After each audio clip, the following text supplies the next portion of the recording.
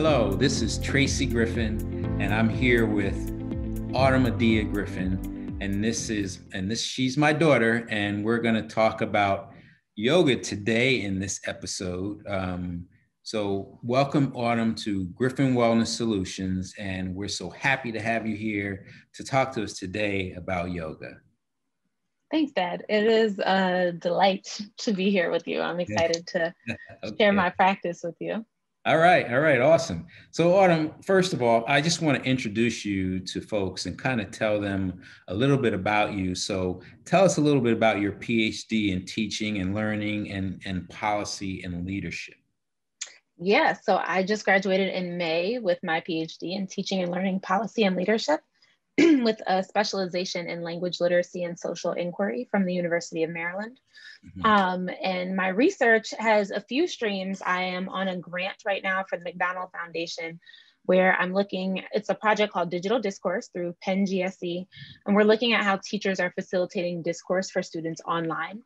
The grant, ironically, was written prior to COVID, but we see how much more important that is right now. I also do some research about Black girls, and I do research about digital literacies. So just a little bit of everything and kind of finding my research groove right now. Sounds like your plate is full, Autumn. Sounds like you really stay fairly busy, a lot like your dad, I guess, huh? Yep, a lot like you. Well, I would say this then, Autumn. Tell us then, with your busy schedule, I'm interested to know how would you fit something like yoga into your schedule? But first, I want you to tell us what made you interested in yoga. Yeah, so I started practicing my freshman year of college. I don't know if you remember my roommate, Sarah. One day she was very interested in fitness. And for me, I didn't think about fitness in that kind of way just because I always played basketball or was on the track team, or there was always something. So I didn't think of it as being a separate part of my life. But I guess when you go to college, you have to make time for it differently. And so she would want to take these classes at the gym. And one day she was like, let's go to yoga class. And my response to her was, no, yoga's for skinny white girls. I'm not doing that. She convinced me though. And I went with her.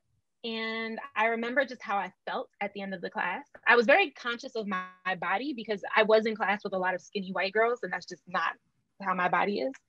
And so I was very self-conscious, but once I kind of eased and surrendered to the practice, I felt so relaxed and so at ease at the end of my practice and continued.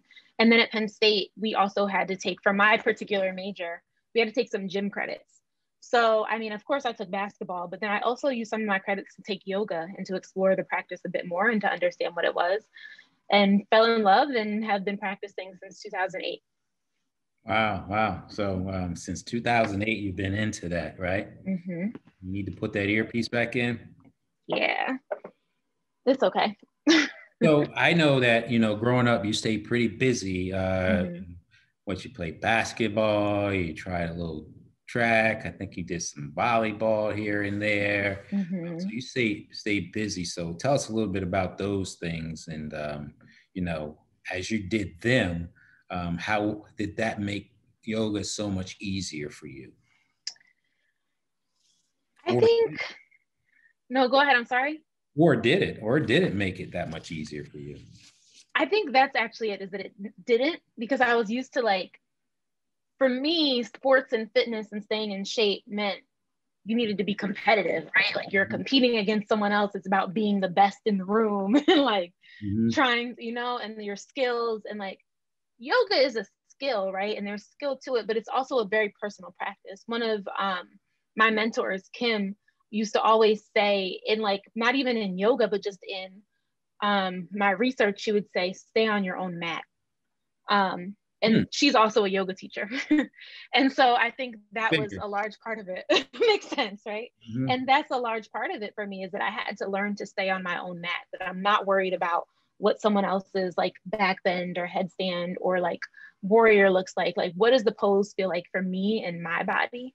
And how am I allowing the pose to serve? How am I serving myself through the pose in that moment? And remaining present, as opposed to worrying about what else is going on in the room around me.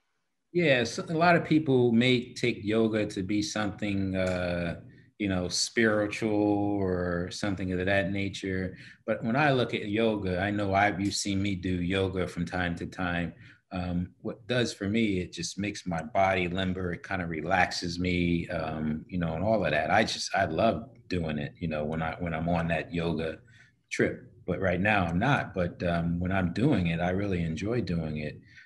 So when I want to hear a little bit about you being an instructor. Now, I know you're instructing people, you're kind of blessing people with your talent, with the yoga. So tell us a little bit about that. Tell us if there's a spiritual thing with yoga, what's your understanding of that? And even, So there's not necessarily, right? Like yoga is not tied to any religious practice or like faith belief. And I want to dismantle that kind of like mm-hmm, ideology. mm-hmm, Um, if I'm completely honest, there are aspects and principles of yoga that are very similar to the aspects of Christianity, right? So when mm-hmm, I think about the yamas and niyamas, they are principles of yoga that teach us how to not only engage with the world around us, but to teach us to engage with ourselves. So there are principles like do no harm, and that's to self and others, right? There are principles like honesty and integrity, right? And so a lot of these principles are very much not unlike what the Christian faith is. They're very much not unlike what Buddhists practice or what Muslims practice. And so I think a lot of times that's why people associate it with some type of religion or spiritual practice. mm-hmm. Because a lot of the principles are just they are principles that exist in faith. And I think if we're honest with ourselves, those are just good human values, right? Mm-hmm. Um, but as I begin to go deeper into my yoga practice, I'm practicing not only on the mat, but off the mat. So I'm looking at what does it mean for me to show up authentically? What does it mean for me to do no harm? Um, Sometimes that's in my words and how I speak to people, right? Sometimes that is in if I'm turning something in on time, right? Like there's also a principle that's like um, this idea of not stealing, right? And that's not just stealing like physical things, but stealing people's time too.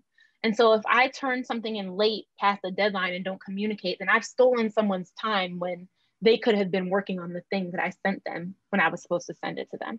And so it really is a practice that has you constantly look inward, and reflect and think about who you are and how you're showing up in the world.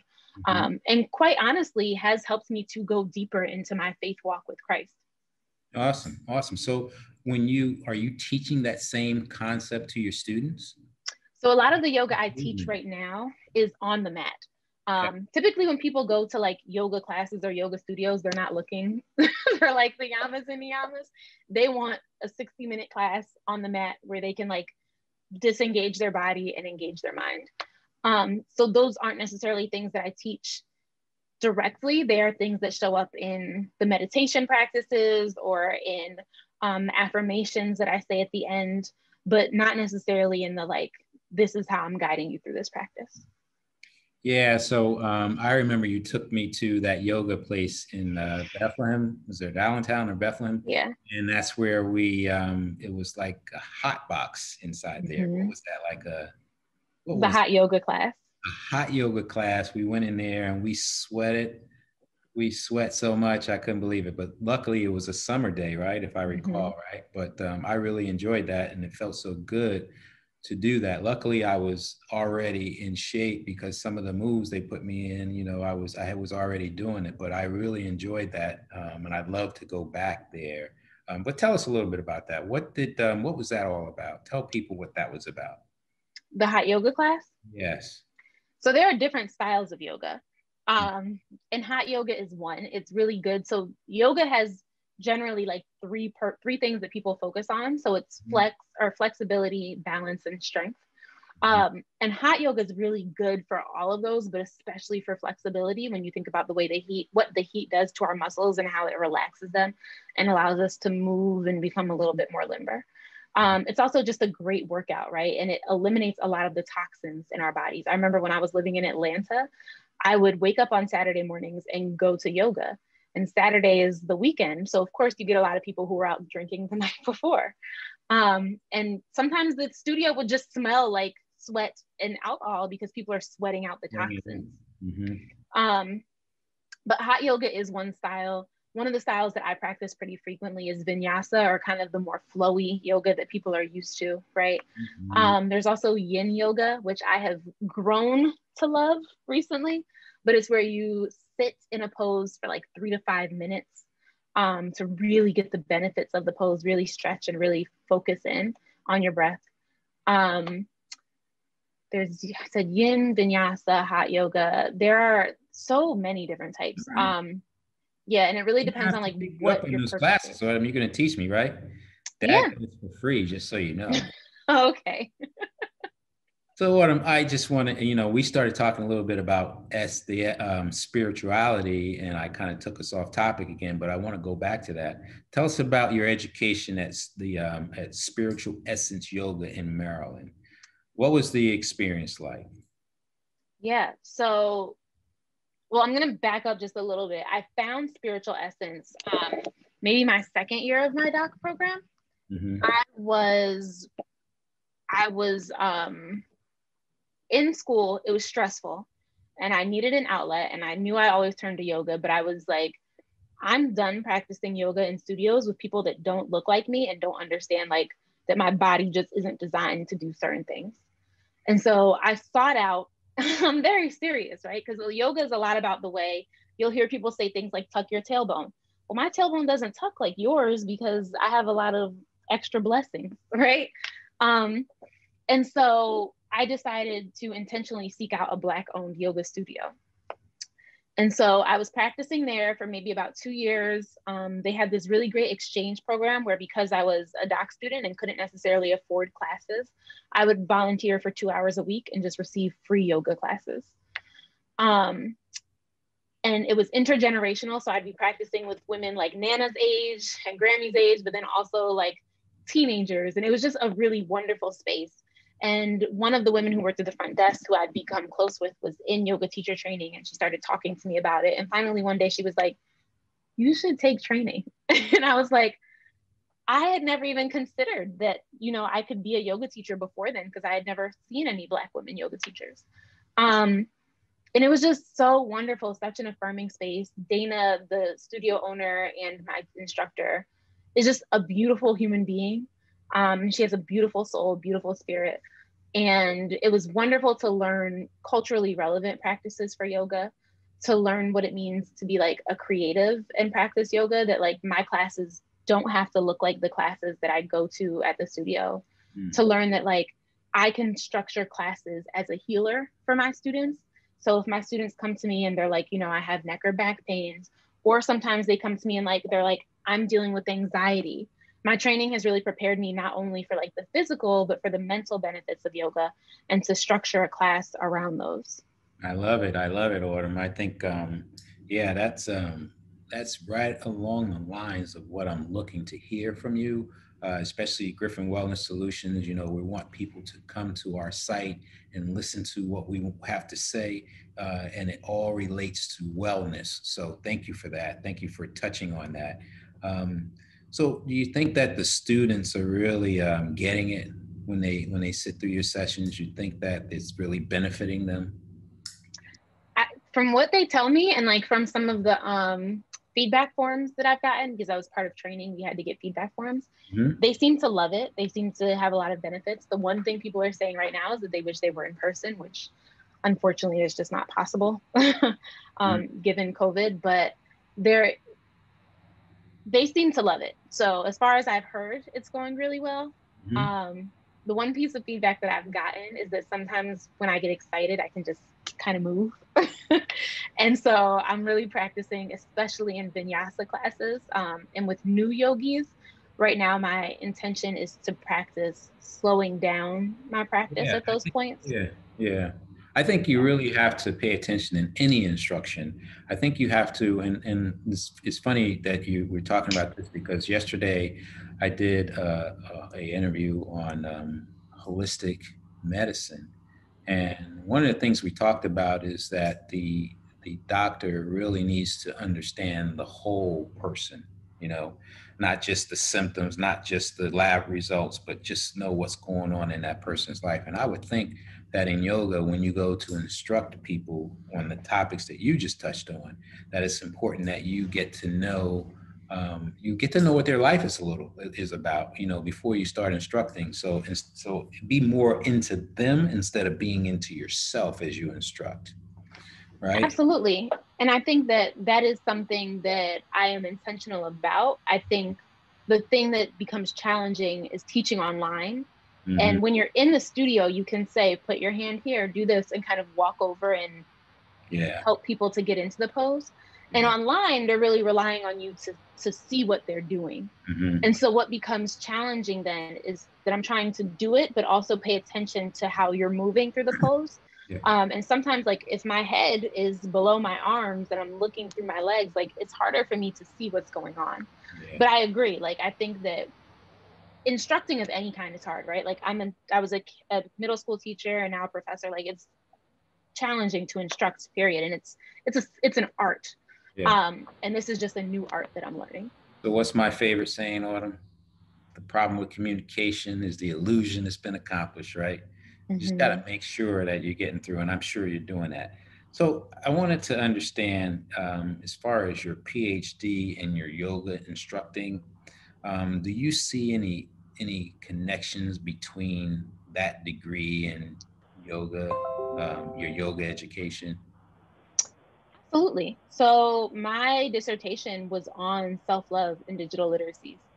And my yoga instructor actually came in to speak to and do some yoga with my girls when I was collecting my data. Mm-hmm. And I think for Black women in particular, Mm-hmm. like I was mentioning earlier about the yoga space being very white, very female, very thin. And so what happens a lot of times is our bodies are demonized in these public spaces, right? Like we're taught to shrink ourselves, or like that there's something wrong with the way our bodies are. Like I'm in perfectly good shape. I have always just had like really thick thighs and like, you know what I mean? Like our bodies are different. And that's something that when I'm going to white yoga studios, they don't always necessarily understand that or have that knowledge. And so my work is about Black girls and Black women and celebration of who we are and who God created us to be. And I think yoga has really helped me to do that, not only in my academic work, but on the mat. And I see spaces where the two are starting to overlap. Yeah, I've heard you mention that quite a few times about race, and I haven't really seen that because I've kind of looked online and I've seen different yoga instructors and all that, and I've seen all kinds, you know what I mean? So that surprises me to hear you say that, but I can kind of relate. But what I would think more so, it's body types. I think everyone that has a particular body type, it would affect them. You can't be the same. So if you're a thin person instructing, then you can't expect the person that comes to your class will be kind of heavy to kind of get into some of the same positions that other person would be. Although I've seen some heavier people that have been very flexible, like you just said, right? So, but then it could be vice versa. You can have a very limber yoga instructor that is teaching the class, and some of the thinner people in the class can't really get into those positions. So I think it's more. I think, but you're the expert. It's more of a body thing. You know what I mean? It's more of a body type thing. So more than whether it's your person of color or not. So, but that's just my thought. But this is great stuff. Or Miss PhD, she went for a PhD and she's also now teaching yoga. You just got a lot on your plate, Autumn. But do you think that it reaches the multiple levels of health, including physical, mental, and spiritual, with yoga? And if you do, just kind of explore that with me a little bit. Talk to me a little bit about that. Absolutely. I think a lot of the physical benefits of yoga are pretty obvious, right? Like we can use yoga to work through injury. We can use yoga to relax our muscles. We can use yoga to build strength or to build muscle mass, right? Mm-hmm. I think in terms of the mental health, I am in therapy and have been in therapy for maybe 2.5 years now. And my therapist always comes back to practicing breathing exercises with me. So if she senses that in a session I'm really anxious or getting worked up over something, we stop and we practice breathing. Breathing is a regular part of yoga, right? Like I begin and end my classes with meditation. Yeah, and so that is absolutely a part of yoga, and that has a lot to do with our mental health, the breathing, but also there are poses that require us to get out of our bodies and into our minds. So if you think of something like tree pose or like warrior three, where you're balancing on one leg, you can't be thinking about what you're going to make for dinner and what's worrying you and who said what, because you're going to fall. You have to focus on one point and be very like intentional about what your body is doing. Yeah. And in terms of the emotional, there are, and this is scientific, this is not spiritual, just as a heads up, but there are these different energy centers that live in our bodies that are referred to as chakras in yoga. And a lot of the chakras are very much associated with Maslow's hierarchy of needs. So Maslow says that like at the base, right, that we need like food, we need shelter, we need like to feel loved, right? Our root chakra, which is situated at our sacrum, is the same. It's very much the same thing, right? Like that chakra is associated with like belonging and wellness and so on and so forth. And like, so when someone's chakra is over energetic, you might see where they are a bit larger in that area. If it's under energetic, vice versa, right? What is important about yoga is that when you move in different poses, you hit different chakras, and different poses can help you to balance different chakras, right? And so the like spiritual wellness comes in there, because if you're well mentally and emotionally, right? Or if you're well mentally and physically, then like you start to become well emotionally, and these poses help you to move through some of the emotions. Or like, for instance, our hips are where we store a lot of tension, like in our bodies, but also in our emotions. So there are times when like I will get in a pose, or when some of my students get into a pose and they just cry, because this pose, that as you're releasing into the pose, you're releasing all of this tension. And so there are all of these different benefits to yoga that are not just physical, but mental and emotional as well, and spiritual, truthfully. You know, I started getting into yoga when I, was doing my P90X, love the exercise, love going through the drill, but you're doing, with P90X, you are really engaging in a lot of cardio type exercise, some strength building, and also you're doing the yoga. Do you see how you can compare the benefits of doing both? I saw some great benefits when I'm on my P90X kick. But what do you see with regard to exercise and yoga? I think yoga, specifically learning about the human anatomy and how the muscles in our body function together, and the muscle groups in our body function together, has really helped me to improve my performance athletically. So for instance, one of the things that I learned that I would have never thought of, right, is that very often in yoga, if we're in like down dog or chaturanga and your wrists are hurting, what that often is a symptom of is a weak core, right? Because your core is what you're holding up with your wrist a lot of times. And so in order to strengthen your wrist, you have to strengthen your core. More there to help. Gotcha. And so I am now learning that, and then that encourages me then in just regular workouts or my HIIT workouts or whatever they are, to strengthen my core so that I can be better for yoga. But then yoga also helps me to think about energetically how my body is. So if I'm in warrior three, my knees have to be a certain way. The line of energy it's supposed to be down the middle of my body, right? Like, so it helps me then to think about form when I'm working out, whether I'm lifting a kettlebell or swinging a kettlebell or lifting a dumbbell. It's helping me to think very intentionally about how I'm placing my body and honoring my body, because this is the only one I have. So I've moved away from like, I need to do this just so I can be better than everyone else or as good as everyone else, to like, no, I'm doing this because this is my body. This is the only one I have. This is my temple. I need to treat it well. So does yoga teach you about honoring your temple? Yes. I would have to get back to you with the specific name of the yama or niyama that says that, but it does, right? I can actually show them to you as soon as we get off this call if you'd like, so you can have a link. Doing that today. No, I would love Yes. to. I would love to do that at some point, but not today. We just so you know, Autumn and I are in separate rooms doing this Zoom because I didn't know Yeah. she was coming home this week. But we'd love to have you here. We're glad to have you here, Autumn.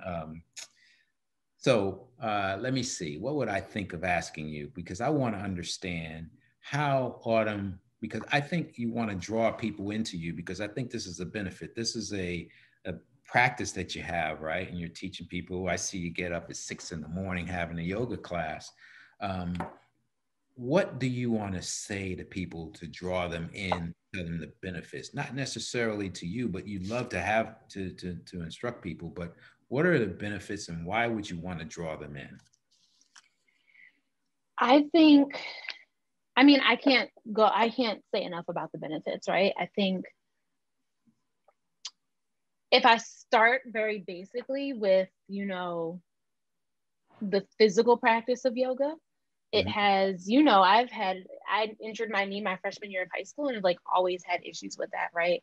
I think yoga is wonderful because it not only helps me to strengthen my knee, but also is gentle on my knee.